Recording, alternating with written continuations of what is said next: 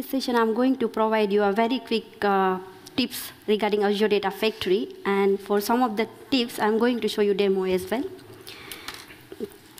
So before starting, thanks to our sponsors. And then this is me. If you like to know about me, then you can join me in LinkedIn and Twitter. So let's start with tips now, because we have only 20 minutes. So first tips is to save your change and refresh Azure Data Factory before using publish button. So some of you might be using publish button rather than different way, manually. Then what happened here, when you and your colleague both are working in a same feature branch, and you have done your change, and you, without refreshing and saving, you just do publish button, then it will save your change and it's overwrite your colleague's change. So sometimes you will get that kind of the issue. So always best practice is to save your change, then refresh your Azure Data Factory, and then click manually if you're using that way, publish button. So we will see later on in a browser as well. So tips 2 is to, when you like to modify any object regarding, like pipelines or data set or data flow or link service, then first you should find out dependency, like who is using that object. Because sometimes you overwrite change for particular business outcome, and that object is used by different business outcome as well. So you will get problem later on. So it's always try to find out dependency first. So let's see here, because we already seen 2 tips, so I can quickly show you in here as well. So this is Azure Data Factory Studio. So you can click here, so you will redirect into Azure Data Factory itself. So like for example, here you have done some changes for first tips. So what you can do, you just save your, let me change something. So yeah, so it allows me to save here. And then if I click here, this publish button, then sometimes coincidentally it override your colleague's stuff. So it's always nice practice is to refresh by here. Refresh the ADF and then publish after that. So it generates ARM templates, and it has the changes for you and your colleague as well if they have them. So that is a tips 1. And second one is to find out a dependency. So if you are new, so always in Azure Data Factory, for any object, this is a property here you can see in right side. So if you click here, then you will find out that who is using your object. So here is related information. So you will find out if like 3 pipelines, another 3 pipelines is using this child pipeline or this pipeline, then you will see list of the pipeline. Or if you go to dataset level, then for example, let me open here dataset. So I'm opening this data set. So this is my data set, and if I can see here, this is again property. So you can see 2 objects is using, because it's related to here 2, and these are the 2 things. So it's like pipeline 1, this pipeline and this pipeline, both are using that data set. So before modifying my data set, always nice to find out a dependency, and initially you can clone it, and then you test your change, and then you can rename properly, or you can dynamically use same data set. So that apply for all objects like pipeline, data set, link service, and data flow. So that is a tip 2. And third one is, let's go back to here. So like clone, as I said earlier, that you find a dependency first, and then if there is a dependency, then you clone it first. Then you apply your changes, you test uniquely that pipeline or data set or whatever it is, data flow, and then you can use generic pipeline by slightly modify it and think that it will work for all other business outcome as well. It's not breaking anything. So always nice to clone out. So here, especially if you're using data flow, then let me show you here. So this is my data flow. So for example, initially you will find that this data flow worked yesterday, is not working today. What happened? So you may have changed file, or you may have added some steps here. Because of that, it's not working now. So you can't see even preview as well. So always try, what you will do, if usually debug it by just clone out. You clone your data flow objects, and now you can remove maybe something because you have recently added, and then you can preview step by step. Like you preview source, if it's working fine, then you will get idea that issue is because of that derive column task which I have added. And if it's not, then sometimes source, if you change your source, then also you will get some issues. So then you will know that it's because of the source file has changed. So that is the third tip, that always clone out before you actually do more modifications, especially in troubleshooting scenario. Now go here. So this applies for link service, data set, data flow, and pipelines. So fourth one is how to dynamically access, any activity failure error message or any success. In success scenario or failure scenario, if you like to know something from output of your activity, then how you can do it. So let's go back here. So it's I think it's a fourth one. So this is the one. So this is in case of the fail. So in case of my pipeline fail, then I would like to know error message, and I would like to log that error message into different table or somewhere else I'm using, like I'm reporting files and I'm sending emails, so that.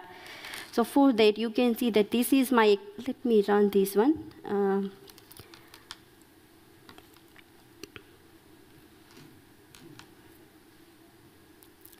So basically, we have here, if you go to here, I can show you while it's running.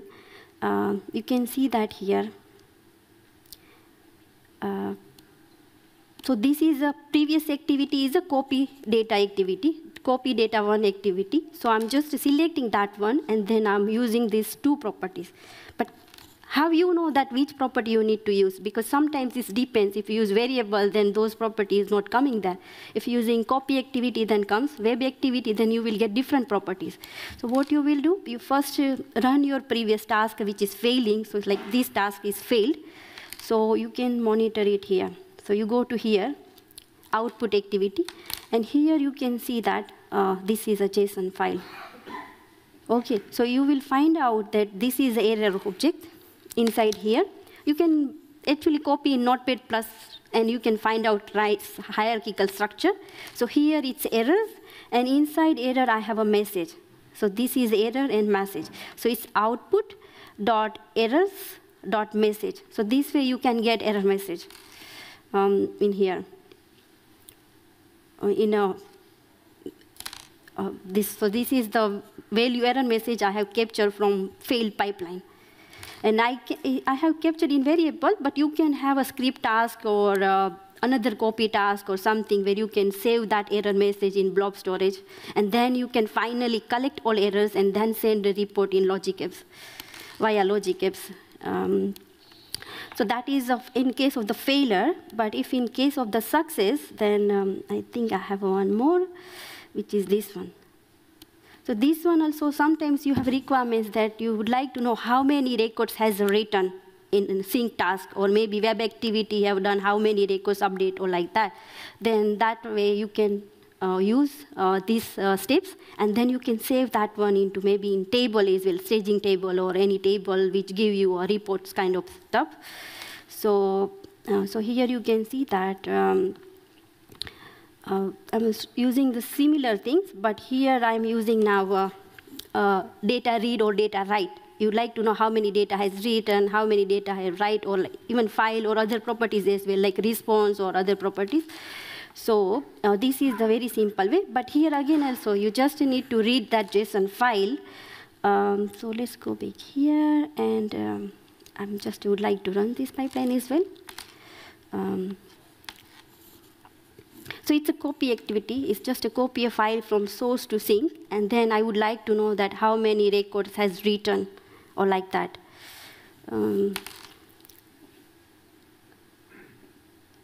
So here, this arrow is output. It's showing you output all properties.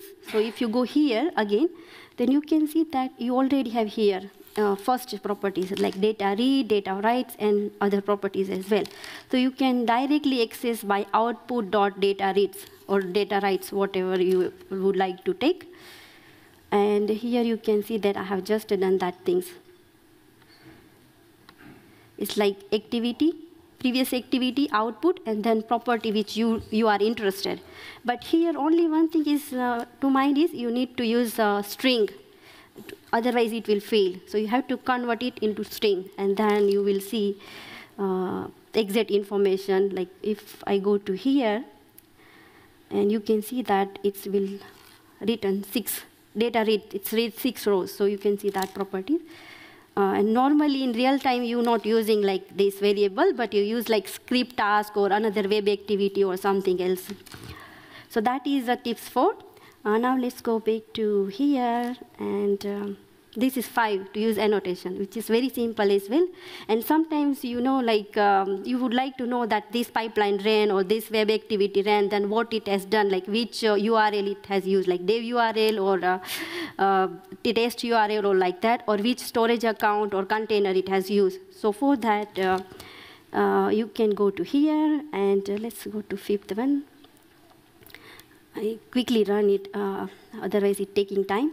But in this scenario, it will work for trigger now, because annotation work for triggers only. So you can trigger your pipeline. So I'm just triggering this pipeline. And while it's running, I can show you how you can add annotation. So for that, you go to property, and here, you can add here. So let me Control A, Control X, and I'm just deleting this one. So by default, you will see in all pipeline like this. So you can add here. But here, there is no dynamic property. So you maybe thought it's maybe static value you need to add, but no, you can copy your parameter, variable, global parameters, and you just copy from here, and then you can paste it like as it is. So it's like, it's, you know, like it's pipelines.parameters.variable or pipelines.parameter global variables or like that. And you can do more concatenation as well here. But only thing is, it's not allow you to here. So you have to calculate somewhere and just paste that expression in here.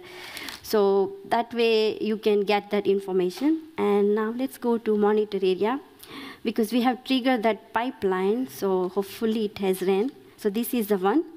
And you can see it here, this annotation here. And I have done only for container level, but you can use like, you know, REST API, then you can see that which URL it has used when this pipeline ran in this environment. And you can do so many other things as well.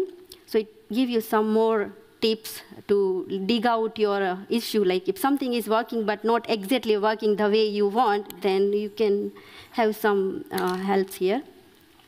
And this works for only trigger one, not debug one. So you have to trigger it. And sometimes this option is not here, then you can edit it. And here you can add that one, annotation, or you can select other properties. So then you will see that property in this list. So that is the tips 5. Now let's go to 6. So like parameters, variables, and global parameters. So always and always it's good idea to use parameters, variables, and global variable wherever is needed, because otherwise you need to move 100 files and you will create 100 pipelines. So instead of, you can create one pipeline with parameter, or maybe you need variables or global parameters, depends on what you are using copy activity or web activity or like that. So if using web activity in your pipeline, then you can use a global parameter to store a URL where you're going to access your file. For example, you're writing blob storage using web API, web activity, then you need a blob storage URL in global parameter. Or you can store like environments, like dev environment, test environment, or UAT environment like that. So it helps you when you do automation in your CI/CD pipelines. So now let's go to see quickly demo.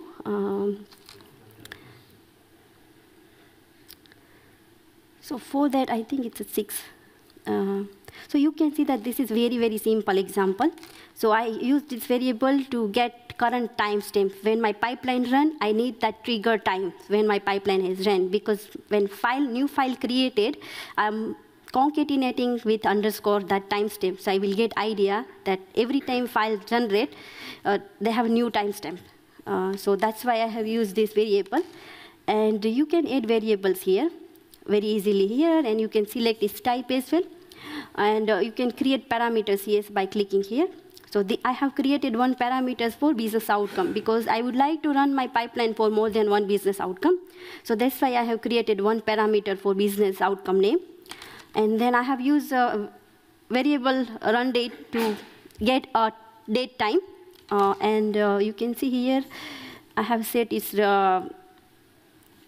because I need in proper time, so I have added expression as well.